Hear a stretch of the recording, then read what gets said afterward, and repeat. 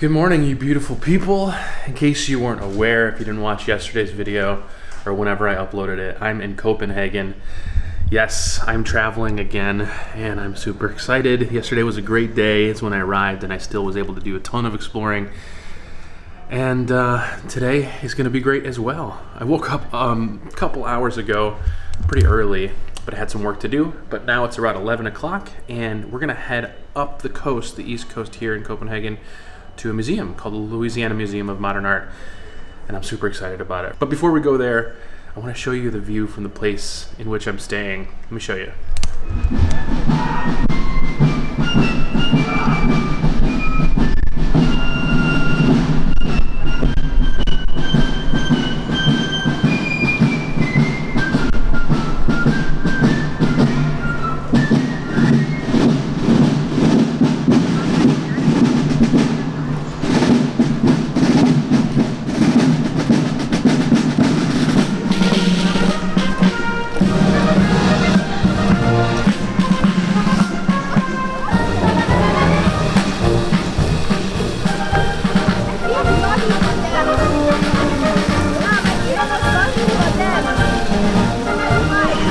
Got off of the Humlebeck stop, and as I mentioned, I'm going to the Lousiana Museum of Modern Art. But I think I want to try to find some food first because I'm very hungry. Ham and cheese panino. I'm very happy. Although that's not looking too good over there. It has started raining pretty hard while I was in this cafe having lunch, and I still have like a 10-minute walk to get to the museum where I'm going. Should I make it or should I wait? Okay, I did both. I waited for a little bit for it to die down. It's still raining and now I'm walking, so wish me luck. All right, we've arrived. Look at this place.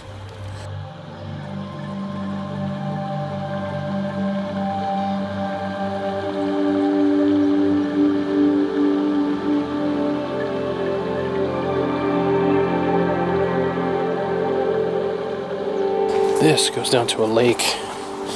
I'm excited about this. Just try not to slip.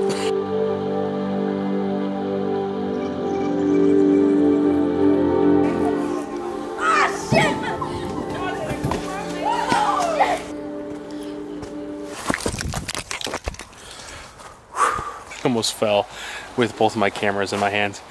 Those stairs look a little bit more manageable.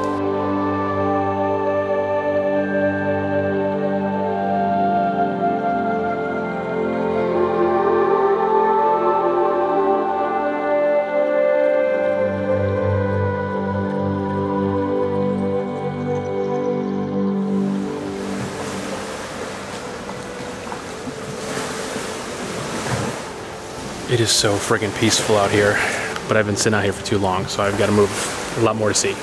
I love all these little tiny stairs and walkways. It really honestly makes you feel like you're walking through a secret area that no one else knows about, even though it's here for everybody.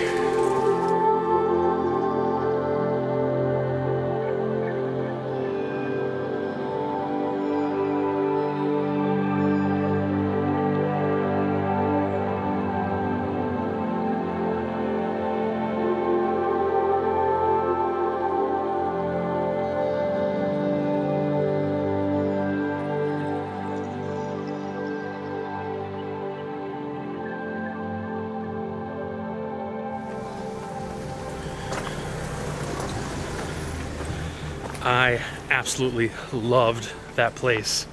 I'm sorry I didn't talk more while I was in there explaining things. It's sort of hard to do with museums. It's sort of the trick, is that you can't really do this sort of thing while you're in there. But also you're just experiencing everything as you're walking through for the first time usually. And this museum was special. I love the architecture. I think it's the prairie style architecture.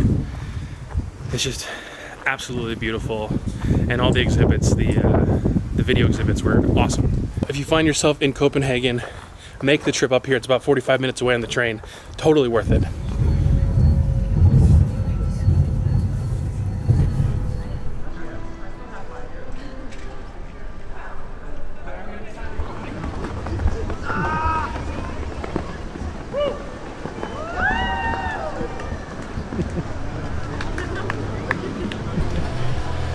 I'm in this restaurant and I came to get some dinner.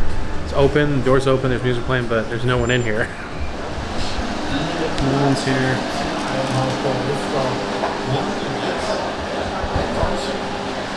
Should I just take my food?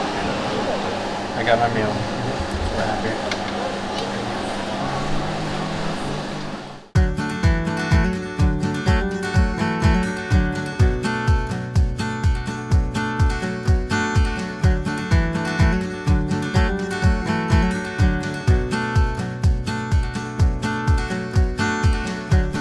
The line was a little long, but I think it's going to be worth it.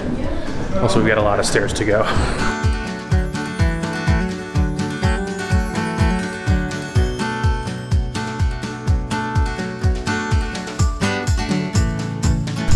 Lots of backups up here. It's very small. I think we're almost to the part where you go outside on the spiral staircase. We'll see.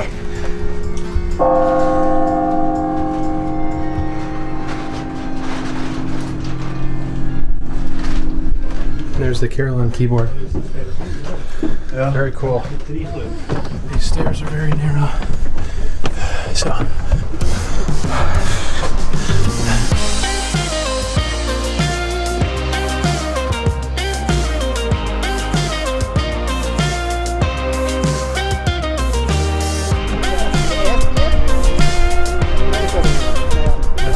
But we made it to the top.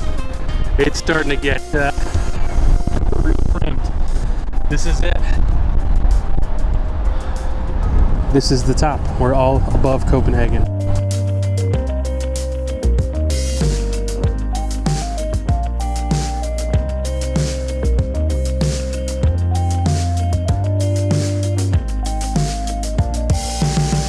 Well, that was wonderful. It's a lot of stairs. If you can't climb a lot of stairs, don't do this. Just enjoy it from the outside because it's tight and it's a long way up, as you can see. But man, what a cool experience. I'm so glad I did that. I'm really hungry now. I'm really thirsty. I heard of this place that's right along the water that's sort of like a box park. Lots of amazing food, lots of amazing drinks, and it's past lunchtime, so let's head there now.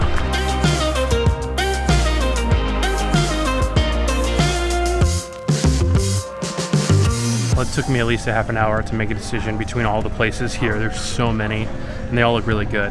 But I decided on this place right here, corn dogs. This one actually has meat in it, which I assume is like a hot dog, and this one actually has mozzarella in it, which I'm excited about. Those of you that have been watching my channel for a while, mainly in the last like 2 years or so, know that I have a tattoo on my wrist that is a tally of the continents I've been to.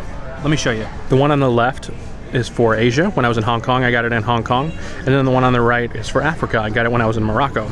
I decided to start this tradition to get this tattoo when I was in Hong Kong, when I was in Asia. And by that point, I had already been to Europe. So I never got my line for Europe, my tally for Europe.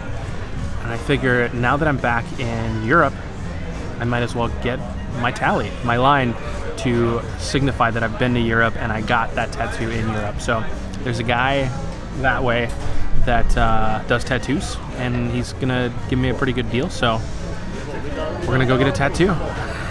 Cool.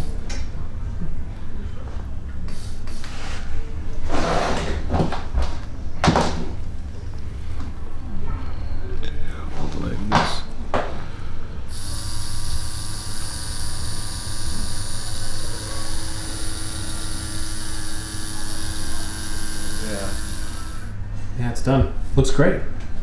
Thank you. All right, I now have my line for Europe. Europe was the first continent that I went to after leaving the United States, and I just didn't start the tattoo thing until I went to Asia and Hong Kong. So I've been behind.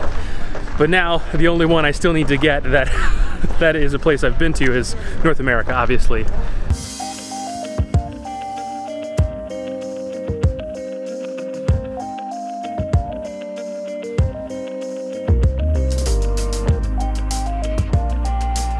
What a beautiful place to enjoy a beer. Cheers.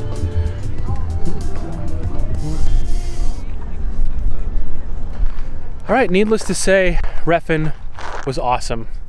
And this place is just so peaceful.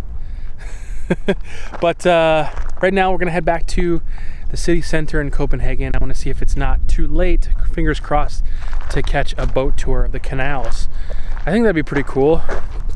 You know, it makes sense to have the proper Copenhagen experience by taking a canal tour on the boat. So fingers crossed, wish me luck that they're still open, they're still running. Let's go do that.